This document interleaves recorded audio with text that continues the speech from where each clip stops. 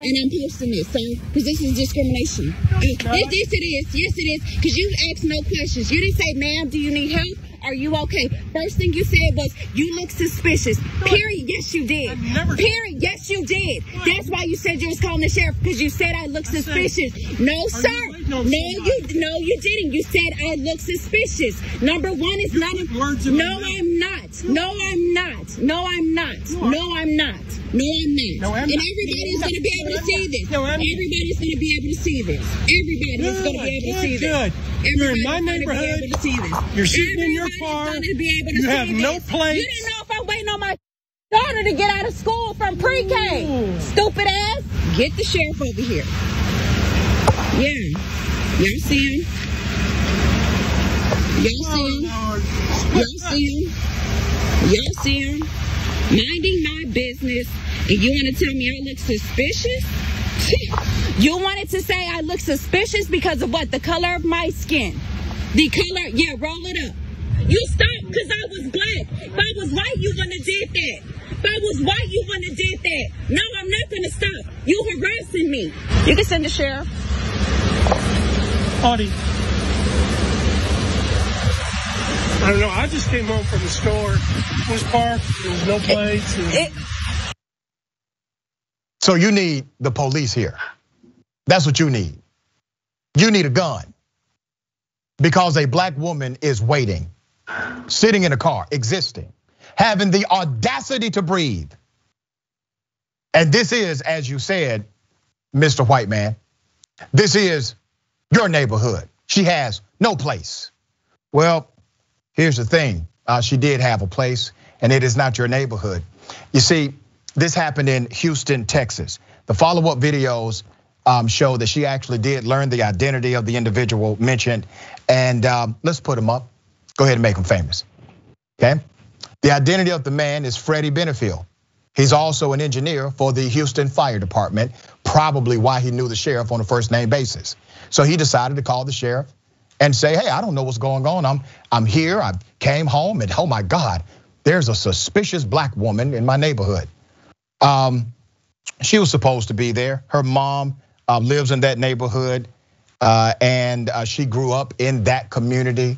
Family still lives in that community. Her child plays in that community. Definitely not his neighborhood, okay?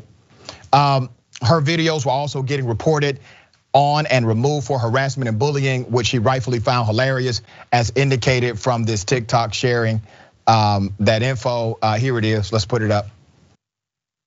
Yeah, removed for harassment and bullying. So she was harassing and bullying the guy, I guess. Okay, Adrienne, once again, she's just existing. Yep, and I know that one all too well. It's the regulation and policing of black bodies that goes on every day. I can't sit in my car and wait somewhere in a predominantly white neighborhood, no matter what I'm doing, even if it's a neighborhood in which I grew up. And as someone who did grow up in a predominantly white neighborhood, I can attest to that fact. It's just not that you're presumed to be suspicious, no matter what you're doing, that you must be up to no good. And it's like, I don't need to explain myself. I don't need to share where I live or why I'm here. Just go on about your business and stop with your implicit racism, unconscious bias, and just all out foolery. Yeah, I don't know how implicit it was with this fellow, because he told her that you have no place here. You know, I found it quite interesting that even when he realized that obviously this woman is not breaking the law, because think about it, if a person is there to break the law, literally that's the opposite of what will happen, right? A person will get up out of there, they will leave. Hey, guy, we don't want any problems. But it was clear she's not breaking the law. She has a right to be here. She definitely is not afraid of you calling the sheriff or whatever other buddy you got on speed dial. Even when that happens, and this is what irks me even more. Even when that happens, let's say you're just an ignorant SOB and you really believe that this was suspicious. When you realize it's not, why is it that these individuals do not simply say, you know what? I am sorry. My apologies. I was wrong. I hope you accept my apologies. Why do they never try to remedy the situation or at least regain some level of self-respect and admit they were wrong? You know why? They can't admit they're wrong to a black woman. Of course not. You don't apologize down. And also, I don't owe you any apology because the fact is this thought that we are violent, criminal by nature. So it's the thought that, hey, well, if I didn't catch you doing something wrong this time, there will be a next time. Yeah, and it's quite fascinating that these things continue to happen. I'm hoping that people start to get the picture. One of the reasons why we highlight these stories is because we understand here at Indisputable the power of social design. If we can continue to expose the evil and the corrupt and the racist culture, if we can provide a mirror, that mirror can be reflective on the soul of others, where it may stop this activity in the future. Somebody may think twice about approaching a person, a black person in particular, just for existing. This has been in operation for a long time.